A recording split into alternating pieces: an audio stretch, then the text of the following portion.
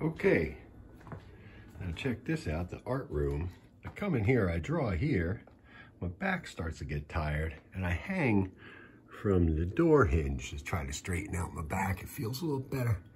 Looky here, I discover spider number 2. Now this dude, he just built his place up there, I guess. And like, it's kind of a crappy place to hunt from, right? Just there. I don't have the heart to kick them out. Sometimes I evacuate these guys and they're so delicate. They break when you try to carry them. All the legs break off. But he's just up there. This is like day 5 or something. He's just over there. I don't know what he's gonna do, but I find these spiders fascinating. I'm doing these quick spider reports. Show you the kind of crazy hijinks that happen around here.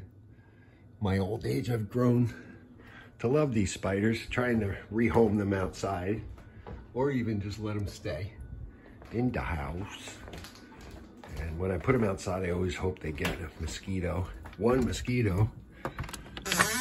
They're on our side. And our guy out here I reported on earlier, I don't know if you could see, he's taking all of his web down very neatly. I wonder if they eat it or put it back in their butt or what they do, but he's decided to ride out the rain, stashed up in this corner of the ladder, which now I don't want to take down because it's his house. They make beautiful webs, these guys outside.